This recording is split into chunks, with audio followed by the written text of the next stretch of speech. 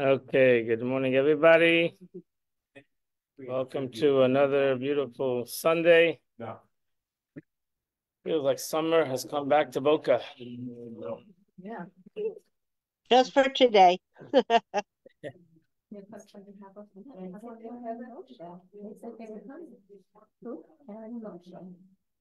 she said she was coming. Or maybe she's doing Zoom.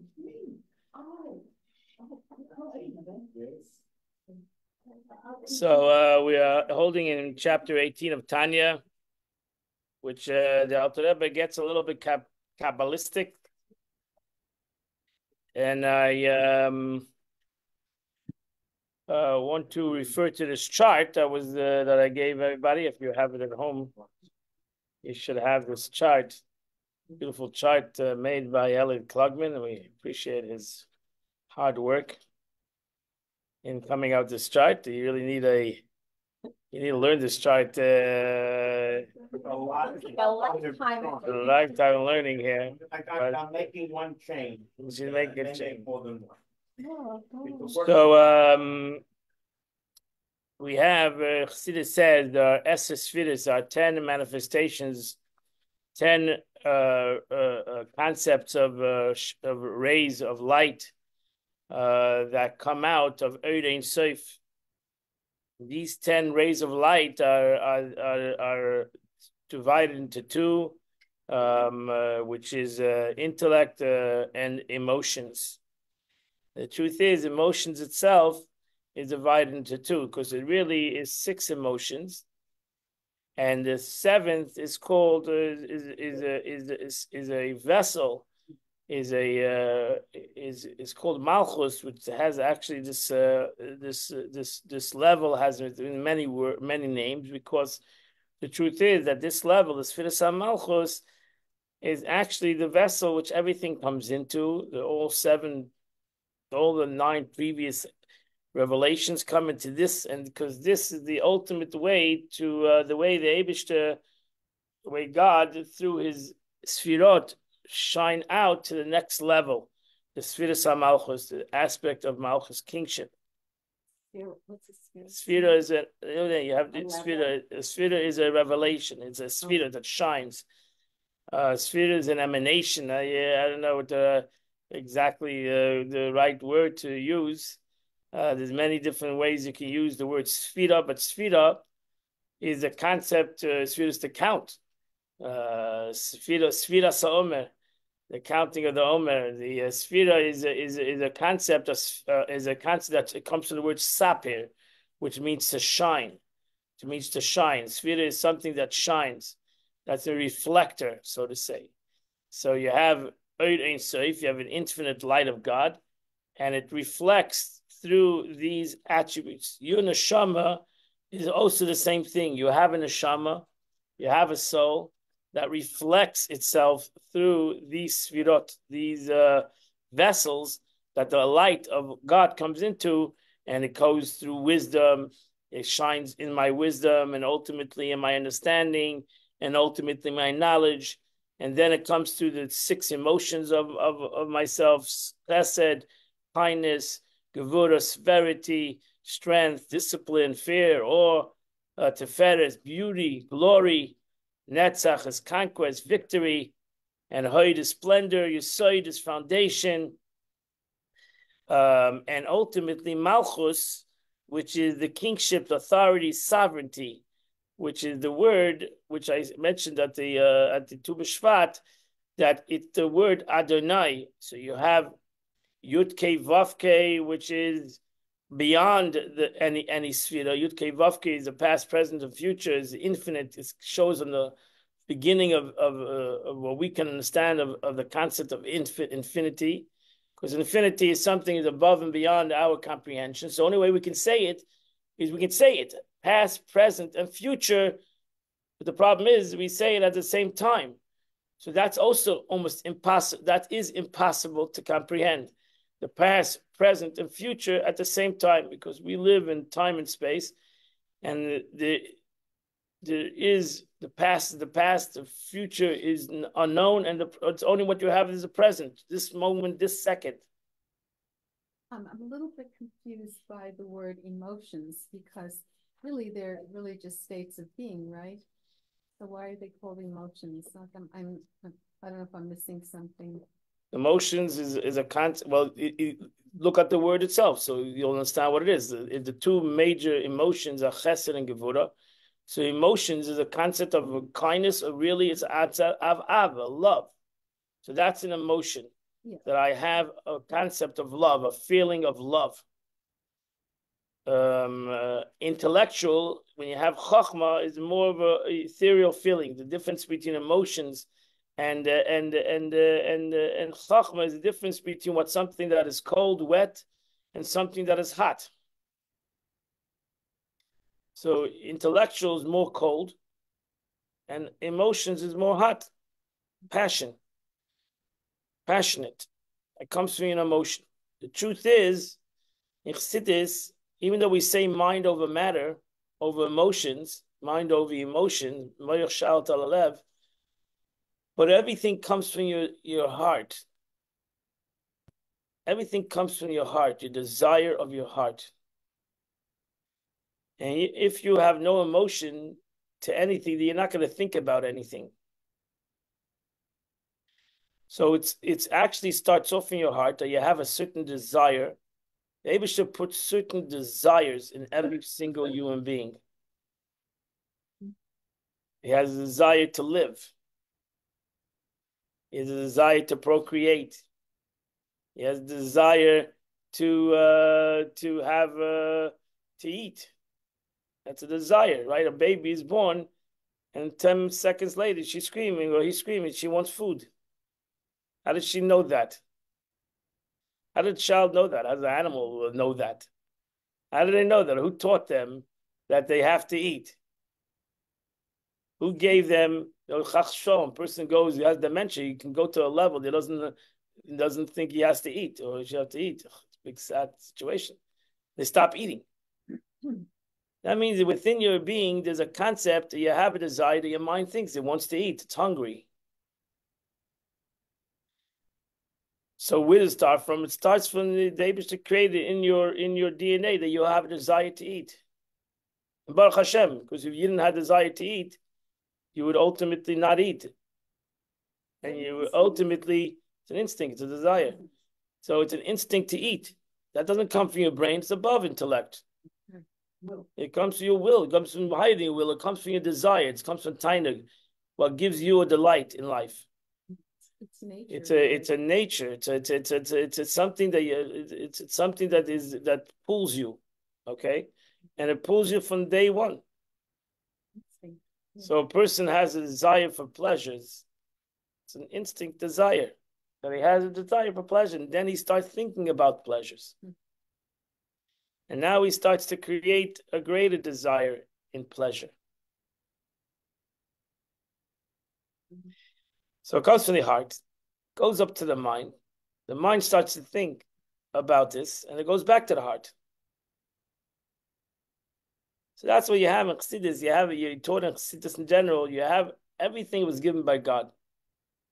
Everything that you have in life, in the basic things of your life, is all given to you as a gift. Right? You think you like things. You like things because God gave you that like if you like a certain color, like people have their palettes, they're green, they like red, they like white, they like people has the Eibusher gave you that. Eibusher gave you these desires, these innate desires, these inner aspects of desire, this chesed, this gevura, these things that you like or you dislike. Things that make you happy, things that make you sad. Self-understood, a king is happier and sad for different things than a common person, right? Intellectual person, a person who has more understanding, a person who's more adel, a person who's more refined, has desires in more refined things. While a person who's mundane and very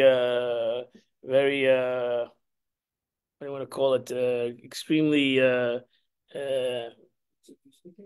unsophisticated, but is happier in unsophisticated things. You cannot. Everybody has their level of what they're gonna desire for, because what the Eibishter made it. The Eibishter also gave you the levels of your neshama, how far and how deep your neshama can go, how deep and how far your intellect can go. That's what we say in davening. Ata chaynin la'adam das, melamed le'enosh bina. The Eibishter gave everybody the capacity of knowledge and gave everybody the capacity of understanding. Aneinu mi'itcha chachma bina vadas. Abishai gave each and every one of us our capacity. If you're going to try to push it more than that, you'll have a nervous breakdown.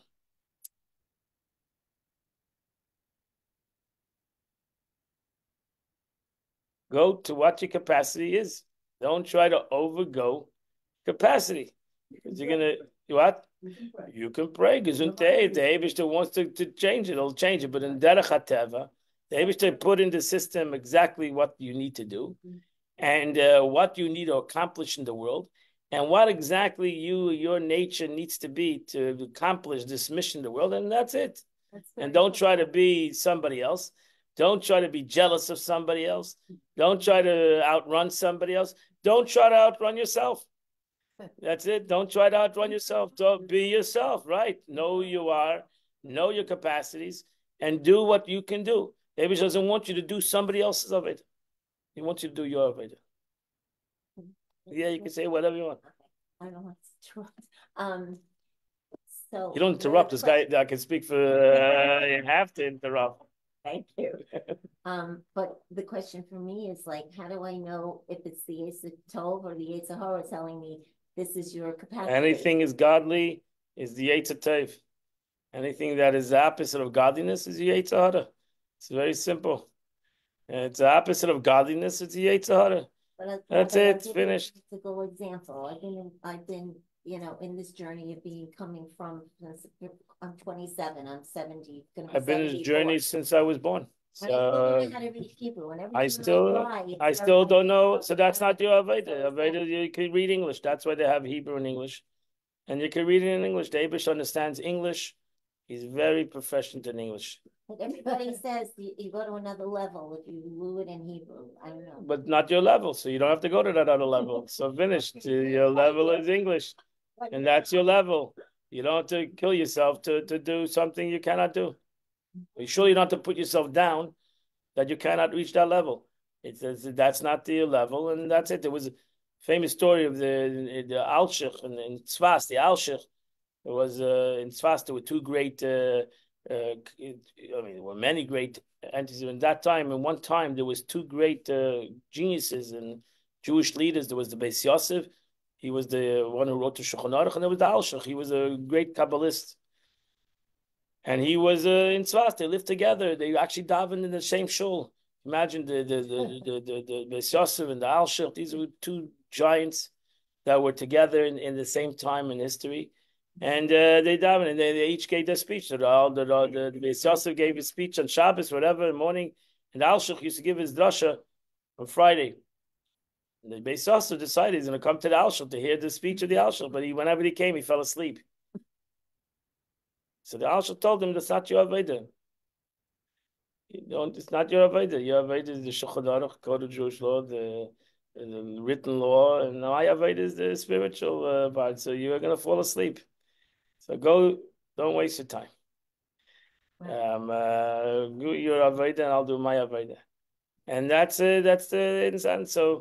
So everybody has the Aveda, and everybody should know what their service is, and to know this extremely clear, how much chesed you have, how much gevura you have, what is good chesed, what is bad chesed, what is good gevura, what is bad gevura. What is anger? Where does your anger come from? Why you have anger? Depression, unhappiness, happiness, etc., etc.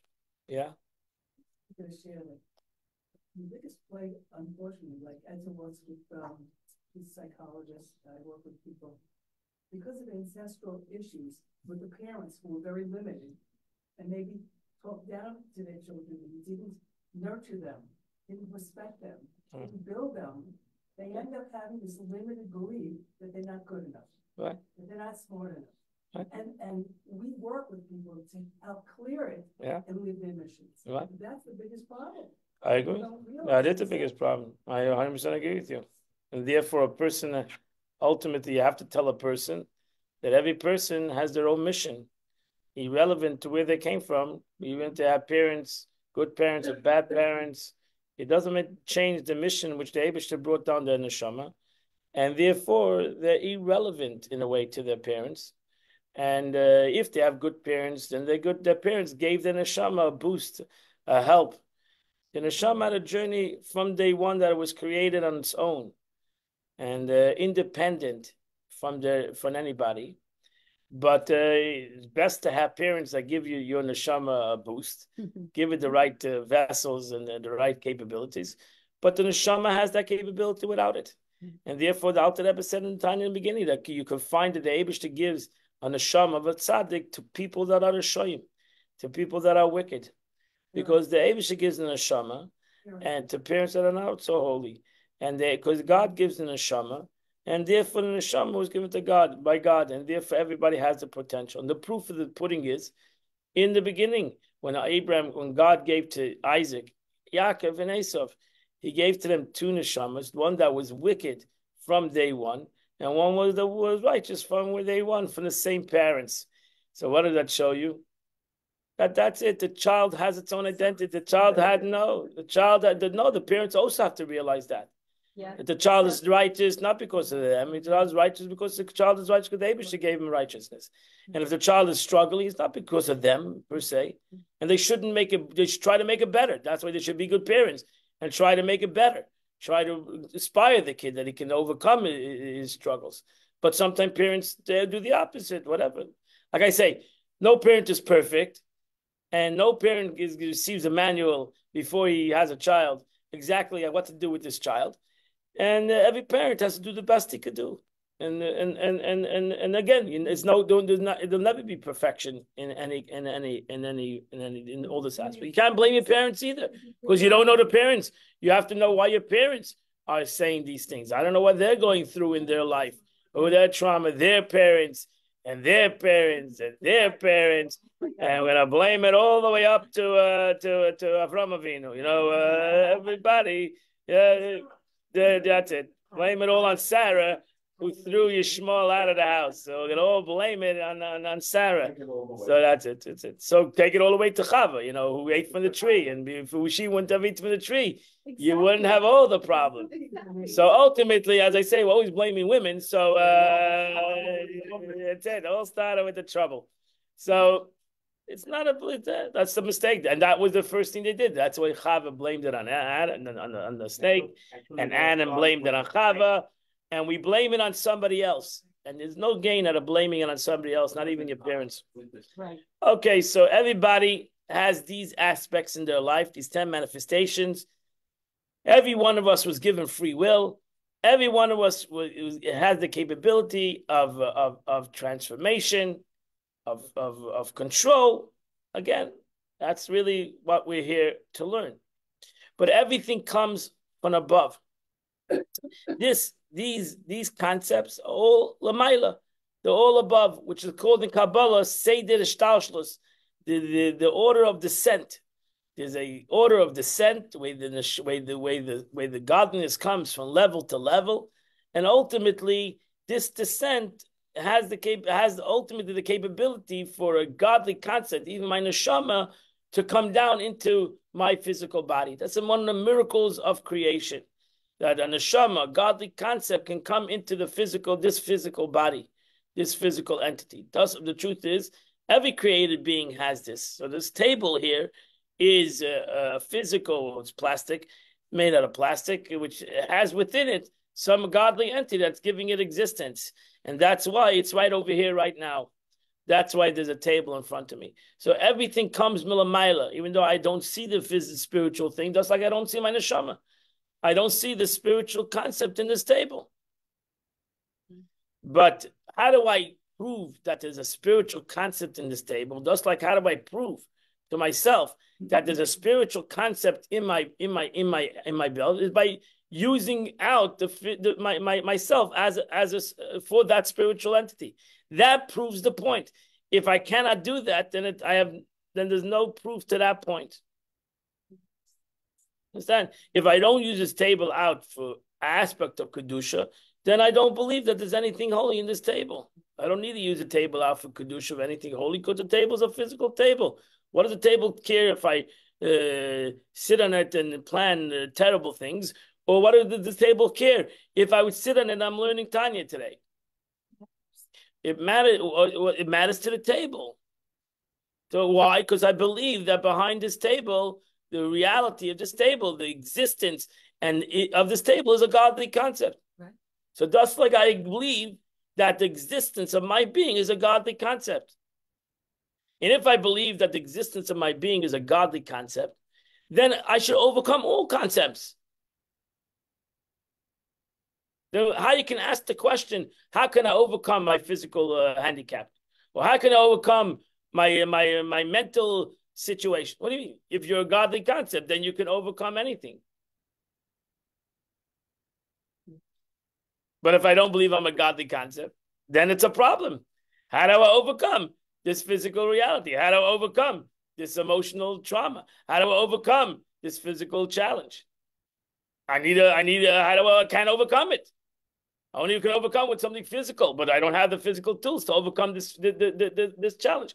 The only way you can overcome this challenge is if I believe that I'm a spiritual concept, that I'm a godly soul. So if I'm a godly soul, God can handle all concepts. He can overcome all concepts. By minus, we talked about, are you living in your existence, which is just the physical reality of your physical world, or are you moving into the box of living a life? Okay. Your mission, same thing. Exactly. So exactly. So the question is, I have to ask the question in a way: am I Zalman Bukid or am I Chesed? Am I expressing Chesed? It's not about Zalman Bukid. It's about Chesed, the attribute of Chesed. If I'm expressing Zalman Bukid, well, Zalman Bukid has limitations. And Zalman Bukid likes to give to this one, doesn't like to give to that one. He doesn't like this person, doesn't like that person. He doesn't like people in general, maybe. He's depressed in reality. So how can he be a giver if he's a depressed individual? Or how can he be a giver if he's a confined individual? He has physical handicaps. How can he be a giver? He cannot be a giver. He cannot be chesed. And that's the way he might think in the physical world. That's where I am. I cannot do it. But if you understand the attribute of chesed, chesed is not limited by the physical, in all aspects. There's many ways of doing chesed. And there's many ways of overcoming, doing chesed in different kinds of ways, whether it's physical or unphysical, not a physical way, in a speaking way, in an emotional way. There's many ways of doing chesed. So I can do chesed in a way that when I don't have all my physical capacities. There's a great rabbi living today in California that teaches Torah with his eyes. It's a rabbi in California, he teaches Torah, Rabbi Horowitz, Shabbat Afushli, with his eyes. He's ALS.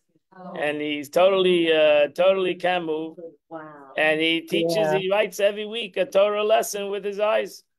Amazing. And it's hard to believe, but it's an amazing thing. And technology and the desire of a human being to overcome all his obstacles, and nobody should be challenged by that. But the point is, you see a person that is living with his eyes. And it's truly amazing. And that's it. So that shows you that Torah has no limits. There's no limits. As long as you're in this body, you can figure out a way to overcome those obstacles and to live life and to spread what he was a rabbi, to spread Yiddishkeit, that was his life, with and happiness and joy. I get his Torah every week, and it's amazing. It's amazing. I wish more people could write the Dvar Torah with their hands, with regular, but this is unbelievable. He writes unbelievable Divrei with his eyes. So that shows on the concept that your neshama, your chesed, your kindness that you want to share, your Torah, all these things are above all your physical realities. And maybe should give him a fush lema. He should be healthy and well, and he should be able to teach Torah with his mouth. But that would be the best situation. It's very hard. It takes him like hours and hours, to write this Dvar Torah with his eyes.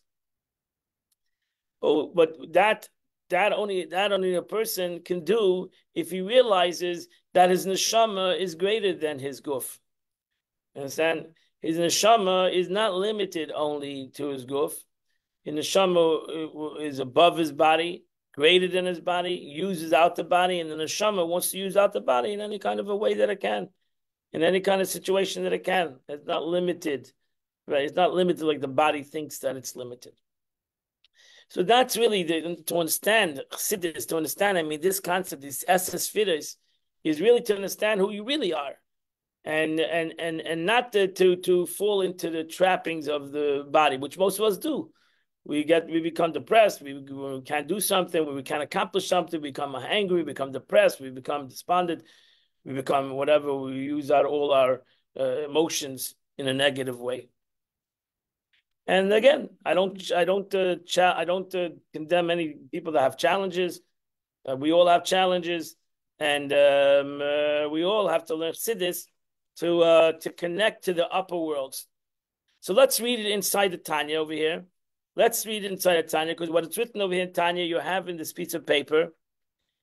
And the more you know this piece of paper, and more than this piece of paper, you'll understand the Tanya. You'll have a more of a deeper feeling to what the Alter Rebbe is saying. So we're holding in the bottom left column on page 76 in the chapter 18 of Tanya. Explanation is as follows: the patriarchs were truly a chariot of God. Alter Rebbe is telling us, how do we give an inheritance to another person? How did the patriarchs have the power to give inheritance? You can understand inheritance is money. That's how we translate inheritance. We translate inheritance cash, right? What else are we going to inherit? We're going to inherit my parents' feelings. I'm going to inherit my parents' emotions. I'm going to inherit my parents' intellect. I'm going to inherit cash. If there's no money, there's no inheritance. But the Torah's inheritance is not that. If you read the Torah, the Torah says to Abraham, Isaac, and Jacob that I'm going to inherit to your children. He talks about Torah mitzvahs as an inheritance. That we are the children of Abraham, Isaac, and Jacob. They inherited something to us. I have no physical entity of Avraham Avinu in my house. I didn't inherit his money. Right? And he says, for example, the Yidden, and that was the greatness of Avraham Avinu, because not that they gave over in any inheritance. It doesn't say that, in essence, they gave over in any inheritance. They gave actually as a gift.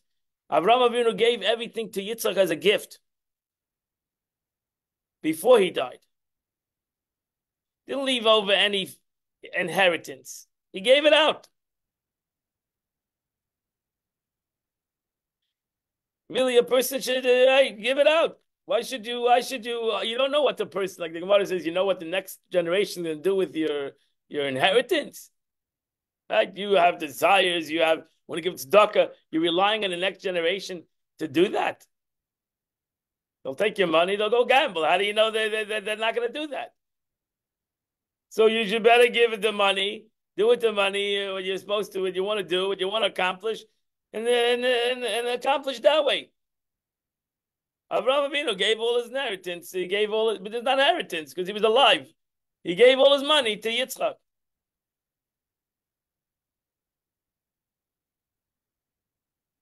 He knew his son.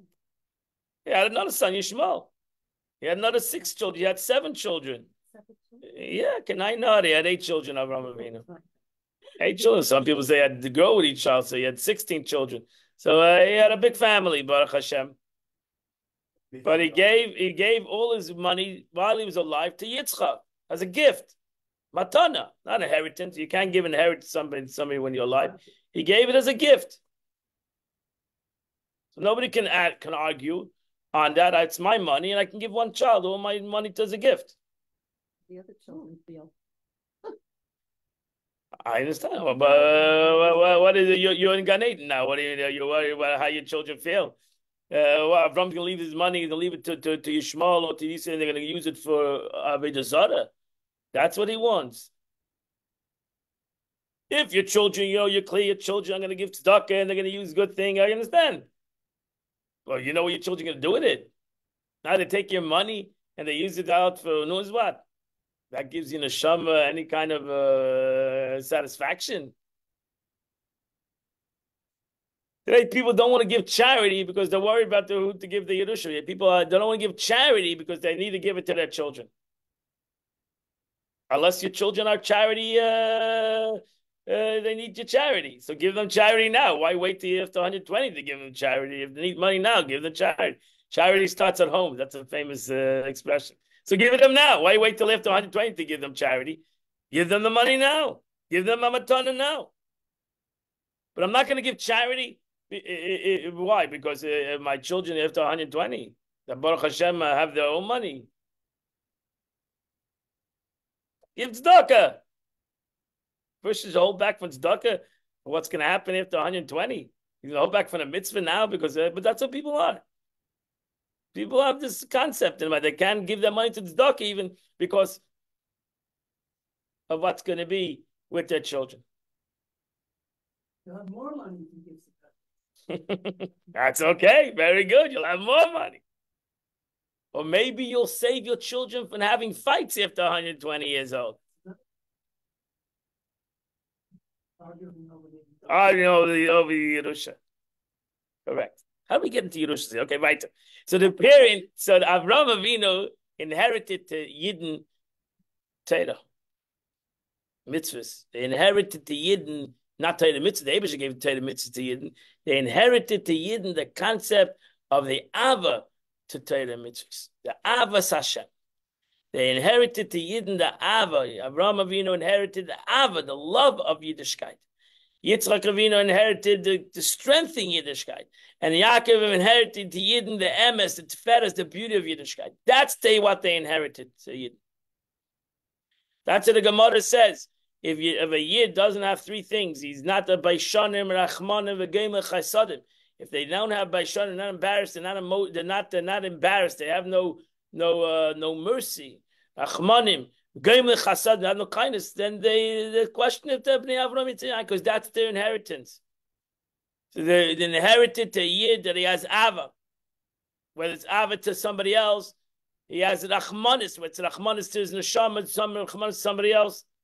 But by Shanim, they have humility. They have humility to God. Maminim b'nei maminim. That's the Amunah. Amunah is humility. So a Yid has humility, he has Amunah Hashem.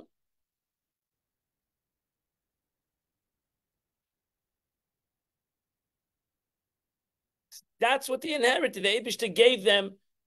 When you have a spiritual relationship with when you yourself have a spiritual relationship, where'd you get that spiritual relationship? Where'd you get that Avas Hashem?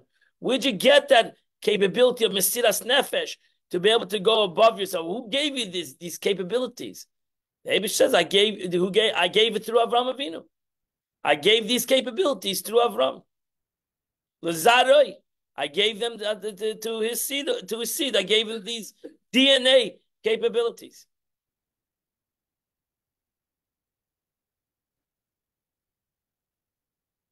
And the world knows that, right? The world demands on Jews to have more mercy than they demand on themselves. They give us none. Right. They give us none. But we have to have mercy. But they're right. In a way, they're right.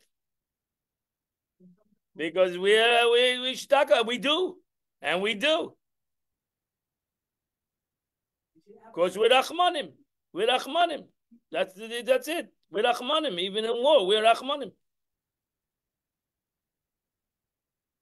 Because we're in a way, like he said in Oz Yosh, the Eibishter says, We mentioned it in the Oz Yash. The Eibush is Ish Mechama, but he has Rachmanis in Mechama. He's Rachmim. He doesn't lose his Rachmanis in time of war. And that's what it is. He's a main Rachmim. He has Rachmanis. You see that with the Israeli soldiers. 100%. 100%. But we're condemned for it. So this is all inheritance. We have inherited this concept. You should realize this inheritance that we received, and the Eibishter gave, and the Torah says it openly. It's not like I'm telling you something, a spiritual thing. You can look in the Torah itself. The Torah says that the Eibishter gave Avram Avinu Lazaracha, that your offsprings forever, La'olam, will be part of your DNA, will be part of you. And that's what we call Avram Avinu. We call Yitzchak Avinu, not because we're just trying to give honor to these people. No, because the Torah says, Torah calls Avram Avinu because just like everybody understands that they have a part of their parents. Rachel Imenu, because they have a part of their parents. We have a part of these patriarchs and matriarchs. We're part of their being. And they were such tzaddikim that the Eibishter promised that they would be part of their offsprings. And the truth is, it's tzaddikim throughout history. As I say it always, we live with Moshe Rabbeinu, we live with the Rambam, we live with these tzaddikim, the Rebbe, these tzaddikim who were spiritual concepts, who gave Yerusha to everybody who wanted Yerusha, to everybody who wanted an inheritance, part of their existence. So if you want to be part of their existence, they'll give it to you. That's what's called in Kabbalah, Ibur. That they become part of a tzaddik, they impregnate you, so to say. They become part of your existence.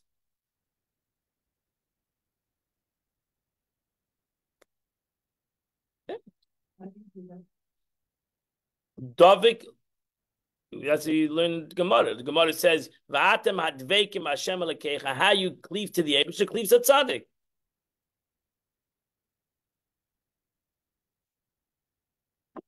So the ava of a tzaddik is much greater. If you cleave to the tzaddik, you get a greater ava. You get a greater love of God, a greater gevura, a greater fear of God. Because these tzaddikim were about giving. They were about giving. They were not about self. They were about giving. Like Avram Yitzchak was about giving. Avram didn't want anything. Avram Avinu received nothing for himself. Understand? Avram Avinu received nothing for himself. He did it all for what's going to be in the future. That's how you see the greatness of Avram Yitzchak. They were mercenaries. They gave up everything. They fought for it. Why? Because the Mirch and the children are going to have Matan Torah. They didn't receive the Torah. They didn't receive Eretz Yisrael. They received nothing. They received a bunch of promises that they never received anything. They knew there was going to be a Matan Torah? They were promised that. They were promised that. So that's their children. So here they were getting, not even their children. It's their great four, their children. It's 10 generations, 7 generations. But that's a tzaddik. A tzaddik is not about himself. It's about God. And it's about everything. It's about every Jew. It's about every generation. It's about all generations. That's when I say, the Oz Yashir, yesterday, the Moshe Rabbeinu, this is not the song. Oz Yashir, the song is ultimately going to be when Mashiach comes. That's the song. So his song has not been sung yet. This is just the prelude to the song. Mirza Shamsun. Amen. That would be very convincing. Yeah. Well, like the Lubavitcher Rebbe was a tzaddik, obviously, and I mean a lot of people. So we live with the Rebbe. Tzaddik, whatever. But like so do the people like let's say you we learned it. I was teaching. You're a Rebbe and you're tzaddik. 100%. And we continue to learn with him. We continue to learn with the Rebbe. I'm sure other rabbis that you I don't have I sure have other rabbis. I need to ask a question right now. Somebody, I have to ask somebody. But the Rebbe's teachings live on, and the Rebbe continues to live on. What's the Rebbe? The Rebbe is his teachings. The Rebbe is a teacher. That's what we call a Rebbe. A Rebbe means a teacher. A Rebbe is a teacher. Moshe Rabbeinu is his teaching. I never know what Moshe Rabbeinu looked like. I never met him, but I live with Moshe Rabbeinu every day. Moshe emes v'teirasei emes. Moshe is true, and his Torah is true. So therefore, I have no. I don't live with Charles Nelson. Trust me. I live with Moshe Rabbeinu. I live with him like he's here right now. Because I understand, I'm an intellectual person. I understand that Moshe is not his Moshe, not the physical Moshe. It's not important the physical Moshe. It's important the teachings of Moshe. Imagine I had a physical Moshe and he didn't teach us anything. So what would be? What would be the value? Who would remember him? That's what he says. I'm learning Chumash every day. How does a person today? To learn. Do they just talk To learn. So to learn. Moshe emes. You said it yesterday in davening. You said it yesterday you say it. I'm saying you said it today in davening. And you say it every day. You said it yesterday in the laning. Vayaminu b'Hashem u'b'Moshe avdei. Vayaminu b'Hashem u'b'Moshe avdei. And they believed in God and they believed in Moshe, his servant. That's it. It's a pasuk in the Torah. That's it. Moshe, you're not making Moshe a God. Chas v'shalom. But Moshe Rabbeinu is a tzaddik, and so too the Moshe Rabbeinu is a tzaddik means that he cleaved to God, and he understood the godliness, and he portrayed Yiddish Torah. Everything that we have is from Moshe Rabbeinu. The Gemara says, Kol ma shevasik, whatever, anything that any sage said throughout history was given to Moshe Misinai, was already given to Moshe Rabbeinu. Was already given.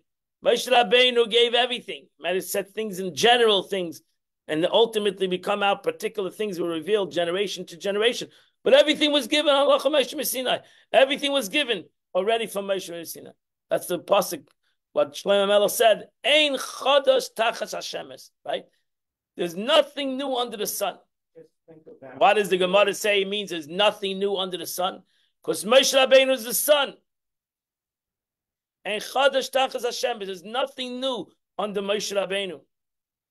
Everything is regurgitated. Everything is being revealed. There's Chadash Tachas Hashem. There's nothing new under Moshe Rabbeinu. Moshe Rabbeinu gave the Yidden the entire Torah. So Moshe Rabbeinu gave Torah to Yidden. Torah mitzvahs. The Avos gave us our emotions. The Avos gave us our essence. How do we use the Torah? How do we bring the beauty of the Torah? How do we take the knowledge of the Torah and use it out through our chesed and gevurah and teferes? How do we express it? Because without the Avos, you wouldn't know how to express the Torah. Now we know. Now we can take the chachma. Moshe Rabbeinu was a Chabadnik. Chachma, bina, das, wisdom, knowledge, understanding, and the Avos was chesed, gevurah, teferes, and together we have a beautiful combination of a true reality. Comes into a true reality, and without that, if I don't have the Avos, I don't have the Moshe Rabbeinu, I'm missing something in this journey. It's impossible to do without both of them. I need both of them to accomplish that. The difference is the Moshe Rabbeinu is one guy, and you have to have three of them. Avraham, Yitzchak, Yaakov. Moshe Rabbeinu. When it comes to Chachma, there's only one concept. There's only one Chachma. There's only one emes. You can't have three entities. When it comes to your emotions, you can have different things. Chesed, Gevurah, Teferes. When it comes to Chachma, Chachma and Bina, these three things that go together without they're one entity. In Chachma, everything is one. Would you say that when we connect to that eternity, we rise above the sun? 100%. The son of Avad. Moshe Rabbeinu doesn't want you to serve the sun. Moshe Rabbeinu wants you to serve the creator of the sun, which is the Eibishter. That's what but Moshe Rabbeinu revealed the capability to connect with go above it. 100%. 100%. Not Chas Shalom. When it says by Mina B'Hashem Moshe Avdei, it doesn't mean that to serve Moshe Rabbeinu like to serve the Eibishter. Chas Shalom. Chas v'shalom. Okay, let's see the words over here. Let's go to the Tanya. Patriot, truly the carrier of God, and therefore they merited the blessing of transmitting their descent to their descendants, coming after them forever. This was their schus. Right? We say it again every day in Daven. Ekei Avram, Ekei Yitzhak, Ekei Yaakov. Schus Avos. The merit of our matriarchs and patriarchs. These were not simple people. Coming after them forever. The Nefesh, Ruach, and the Neshama for the 10 holy spirits of the 4 worlds of Atzilus, Bria, Yitzir, and Asiyah. To each according to his action, according to his works. So the Aves reached up all the way to the world of Atzilus. The Aves reached up. Maybe I cannot reach up to the world of Atzilus. I can only reach up to the world of Asiyah. That's the highest I can go. I understand my limitations. So therefore, my limitations might reach up to a very limited aspect of spirituality. You understand? And therefore, all my emotions and my spiritual understanding is all in the basic concepts.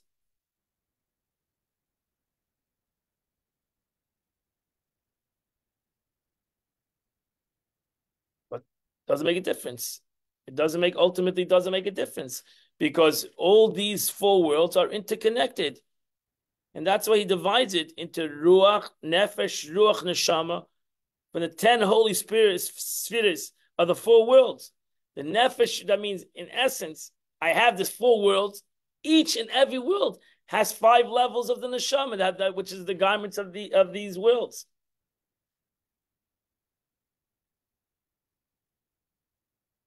That's why you can have a Neshama d'Atzilus. You can have a Neshama d'Bria. You can have a Neshama d'Yitzira. And most of us, our Neshama is d'Asiyah. Our Neshama is on the bottom pole of spirituality. It's in the bottom pole of the spiritual world. The worlds. So we have Chochmah d'Asiyah. We have Chochmah, the wisdom of the world of action. And that's the highest level of Chochmah I might reach. That means the spiritual wisdom of this physical reality. That's Chochmah d'Asiyah. Chochmah, you have Asiyah, the world of action, is a spiritual concept, but its physical reality is the Asiyah, this world. Right? Its connection is the world of this world. From the world of spiritual world of Asiyah comes actually this physical world. So therefore, the question is, where my neshama? So my neshama also comes from one of these 4 worlds that comes into my body. Where my neshama come from? It might come from the world of Asiyah, and therefore my neshama, my chachma, can reach up to the highest wisdom in the world of action. Might not be able to go even to the world of emotions. It's too high for me. And the proof it's too high for me, because I don't know what I'm talking about. You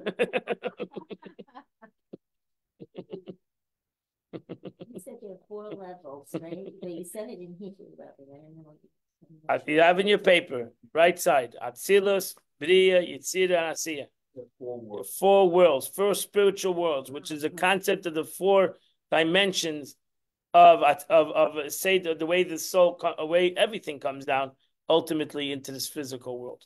What's not obvious in the chart is that each world has 10 sifra.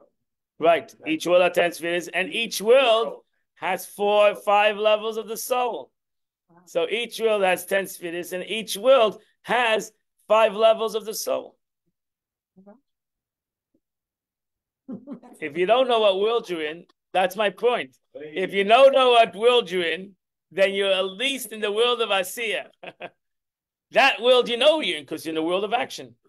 So that's where you know where if you cannot go higher, it means if you cannot have Avas Hashem, then you're not in the world of Yitzira. You're in the world of physicality. You're in the world of where physicality talks to you. and you're trying to find some spirituality in this physicality. We're Ikvis and Mashiach. We're the generation that is the hill. The world of Asiyah. It's nothing wrong. Nothing wrong. There's nothing. There's nothing. There's nothing depressing about that. There's nothing depressing about that. As the Alter Rebbe says, there's nothing. The Alter Rebbe says, there's nothing depressing about it. Because ultimately, when you talk about spiritual worlds, they're all interconnected. So you cannot divide the worlds, even though in Kabbalah we divide the worlds. That's only the way we understand it. But ultimately in spirituality, there's no up and down, there's no side and left and right and left and higher and lower. Baruch Hashem. Baruch Hashem. So you have Gan Eden Atachten, and you have Gan Eden Elyon. In Gan Eden, you have the lower Gan Eden, and then you have the higher Gan Eden. So the lower Gan Eden is the world of Asiyah, and Yitzhira, and the higher Gan Eden is the world of Bria. But again, we're talking about spiritual worlds. So high and low, it doesn't mean the guy is upstairs and you're downstairs.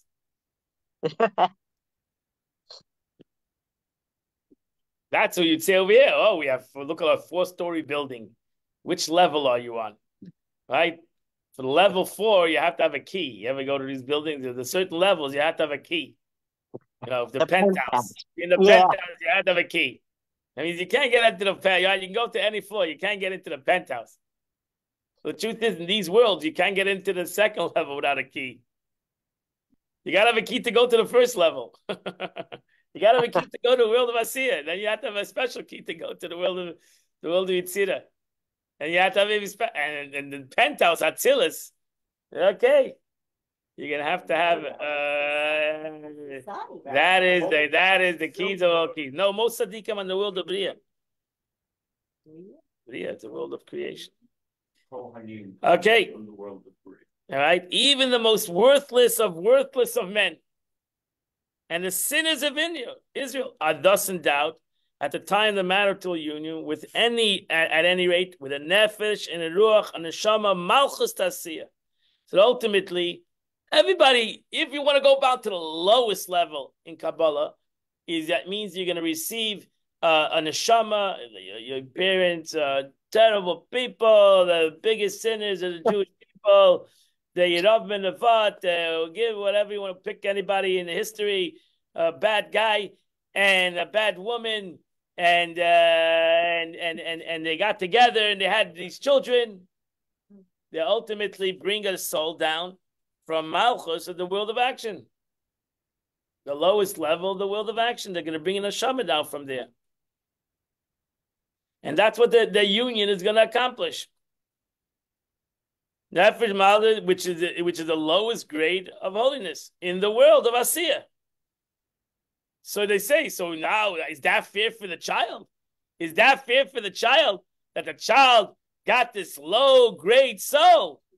I mean, what do you want for the guy that has a neshama of Malchus of the world of Asiyah? What do you want for this guy? But the Alter Rebbe says, because ultimately, nevertheless, since the latter is of the 10 spheres, is compound in all of them, including the Chachma Asiyah, wisdom. So ultimately, Chachma is in Malchus, like I told you. Chachma is ultimately, that means Chachma of the world of Asiyah is in Malchus of the world of Asiyah. Wisdom of the world of Asiyah is in the kinks of the world of Asiyah. And where does wisdom from the world of Asiyah come? It comes from Malchus of the world of Yitzhira. Where does the Malchus of the world of Yitzhira come? It comes from the Chachma, from wisdom of the world of Yitzhira. And ultimately, everything comes from Chachma, the world of Atzilus, for Noir and Seif. So therefore, ultimately, everything comes from Noir and Seif. Everything comes from God. So what does it make a difference? What does it make a difference? We're in close Chachma Malchus Atzilus, wisdom of the world of emanation, incorporating Chachma Atzilus, wisdom of the world of emanation, which is illuminated by the actual light of Eid Ein Sof Baruch Hu, as is written, the Lord has founded the earth on wisdom, and He has made them all with His wisdom.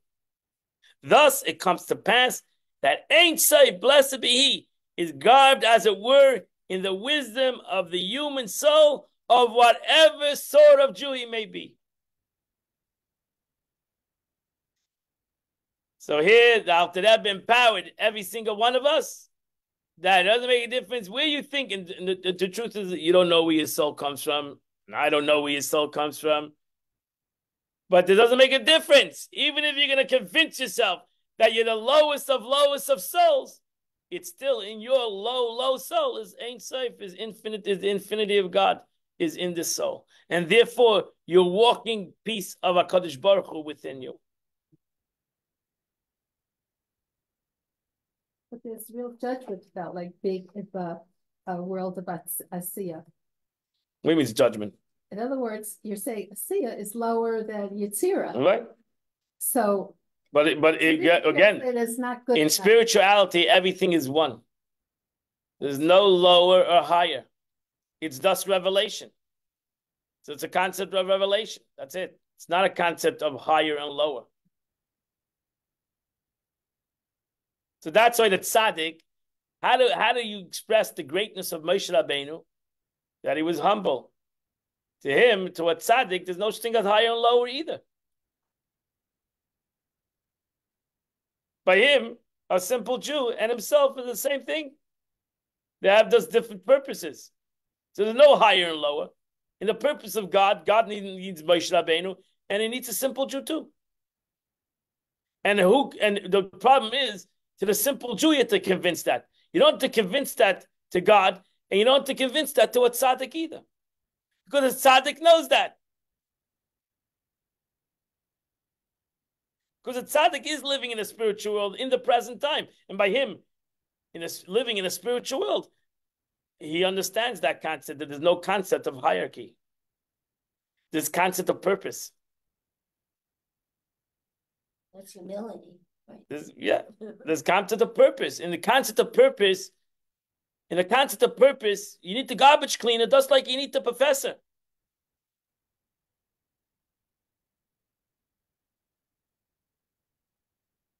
You might say, oh, the professor is greater than the garbage cleaner. But you know what? You might be able to live without the professor. You can't live without the garbage cleaner.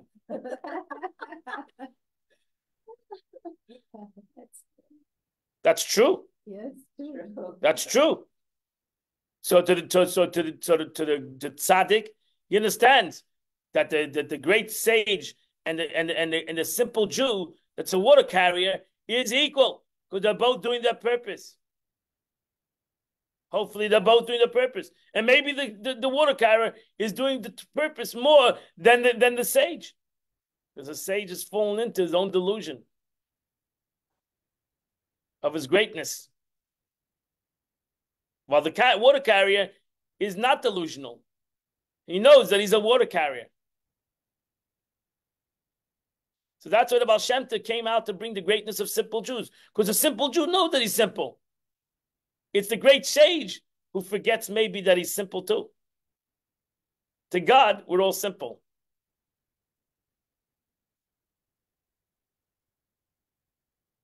So to God, we all can agree that to God, we're all stupid. I wouldn't call you stupid. But that's why, to God, we're all simple. We're all unknowledgeable. Maybe to sage, to me, he's knowledgeable and I'm not knowledgeable. But to God, we both have no knowledge. My thought is not your thought. That's why Hashem needs us all. That's why he needs us all, 100%. Yeah. And again, most of us can talk ourselves in. We're worthless. Somebody told us we're worthless, or somebody heard us, so we're worthless. Comes the Amish's meaning. I created you because I needed you. I created you to will for my purpose. So to me, you are the most important thing. And Moshe Rabbeinu cannot accomplish what I need you for. Yeah. And Moshe Rabbeinu understood that. And therefore, Moshe Rabbeinu, when it came to destroy Chas Shalom, the sinners of Jews, he says no. He says no. Even Avraham Avinu didn't understand that. Moshe Rabbeinu says no. Can't do that. If you're going to do that, erase me. Because then I understood the Torah as a whole different concept.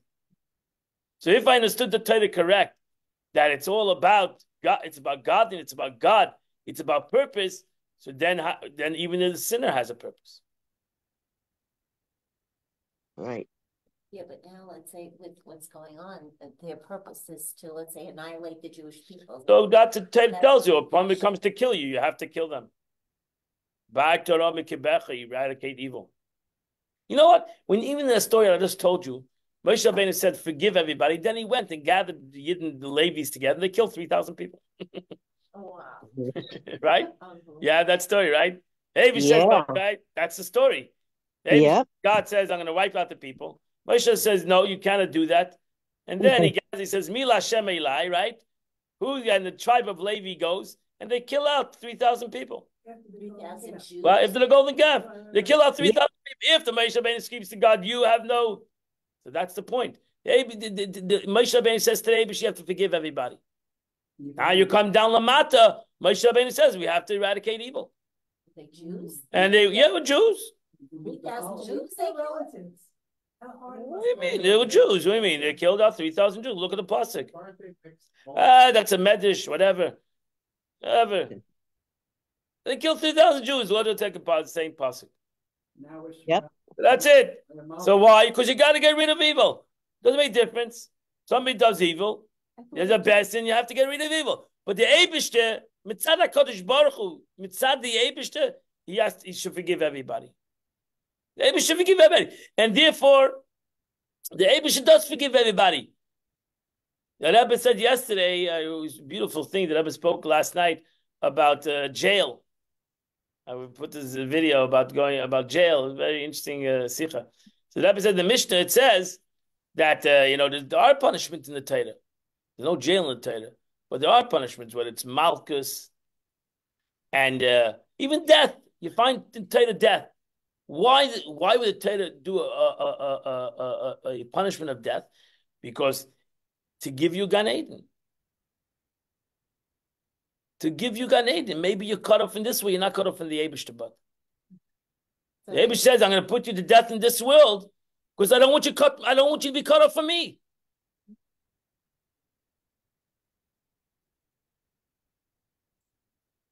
Because to me, you're good. So you cannot, for whatever reason, you did something in this world that you have to, chas v'shalom, be put to death. But that's because I want to be always connected to you. That's why you have to go through this. Because I don't want you to be cut off from me. What about those 3,000 Jews, though? So they had Gan Eden. They have Gan Eden. Why? Because you're talking right. In the physical world, you have to eradicate evil. But not that the evil, by me, I love everybody. Even if you're evil, Moshe Rabbeinu is right. I forgive even those people that are evil. So I love everybody. What? There's always exception to the rule. I'm talking about Yidden right now. I'm not talking about Amalek. I'm talking about Yidden. What about you? God forbid a person has a child and did the worst evil. Well, he hates him. He hates the action. He doesn't hate him. The Eibishter loves every Jew. He doesn't hate the Jew. But you He hates the action. The action has to be rectified. The action has to be. What do we do? No choice. You say they're evil. Their actions are evil. Right, but you're not saying, you're saying they're evil. Their actions, I'm sorry, so change the word.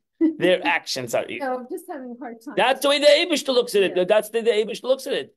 Their actions are evil. The Eibishter knows the essence of everybody. It's hard for us to see that. When we see a Jew does a murder, or he does a terrible sin, we don't see it. We see the action.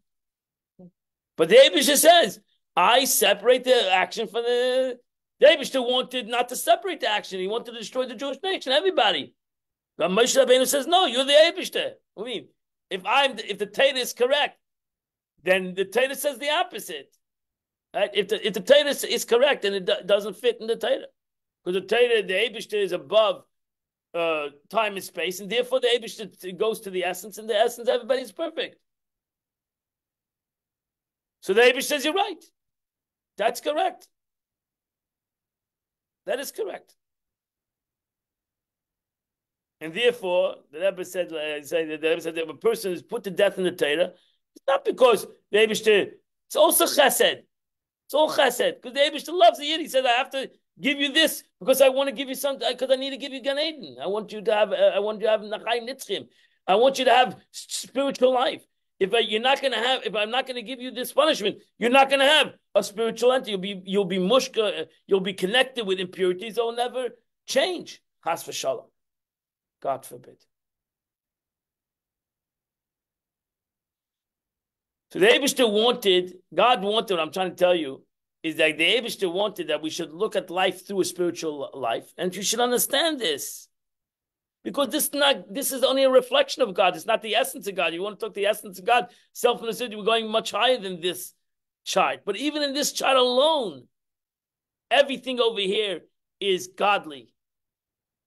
So therefore, ultimately, Gevurah is also godly. And if it's godly, then there's purpose. Right? If there's no purpose, or it's the opposite of purpose, then it's not godly. That's what the Rebbe said. There's no concept of jail in the Torah because it's ungodly.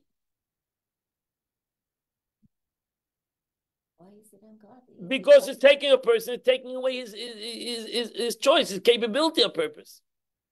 Yeah, but and that's why. If he's evil, he belongs in jail. No, if he killed somebody, you put him to death. There's no redemption. It's punishment. Prison actually was called before. It was called prison. It was called. What's the other name of it? What? Correction facility. Uh-huh. But they lost the word correction, right? Because we're out to get revenge.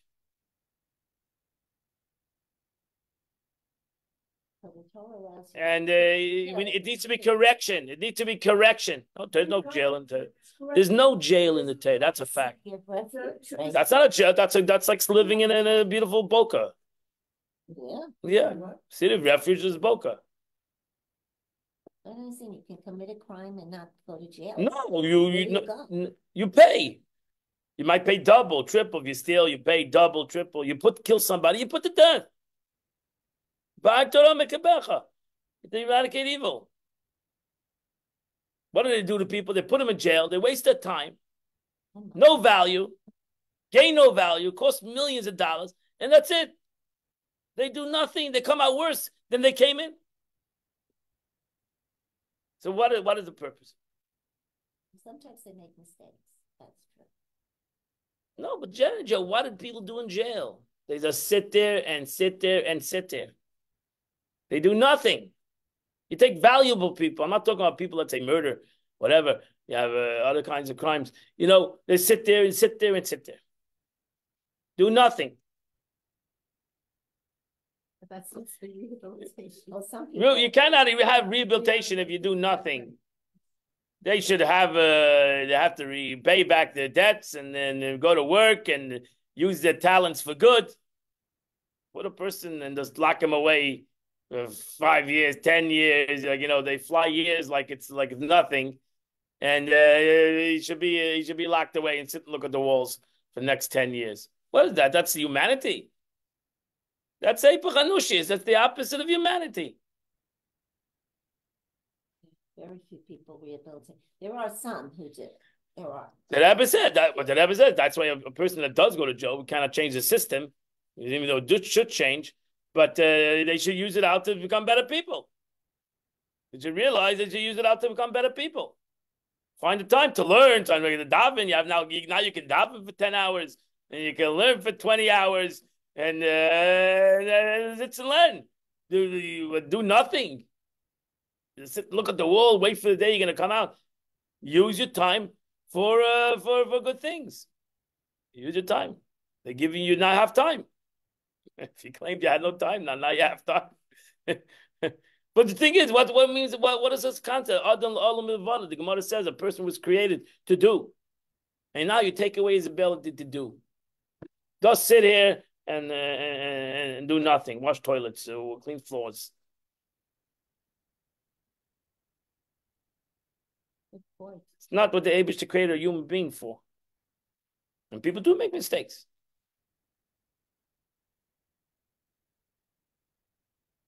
Person kills somebody today, even if he's put on death row for 30 years. Right? If we have all the witnesses, everything, 30 years from now.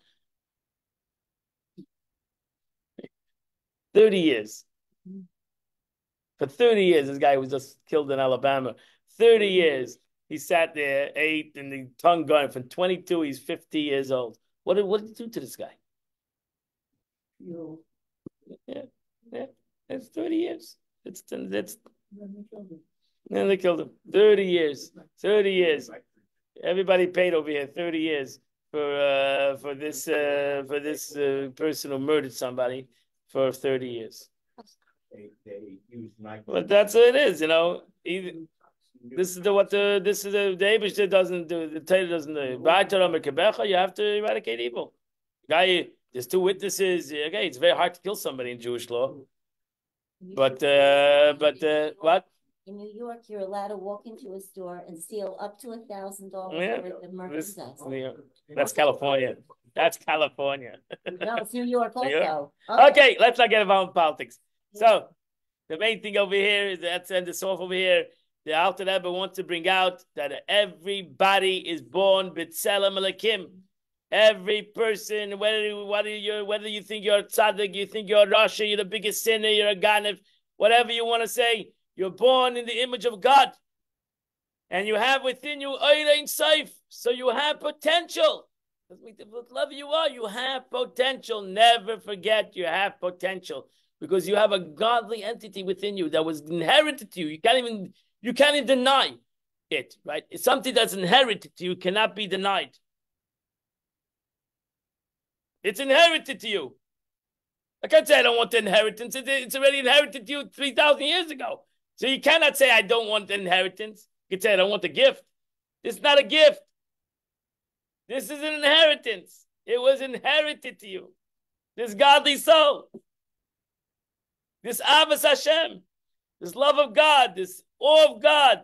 This mercy is inherited to you. You cannot deny it inheritance.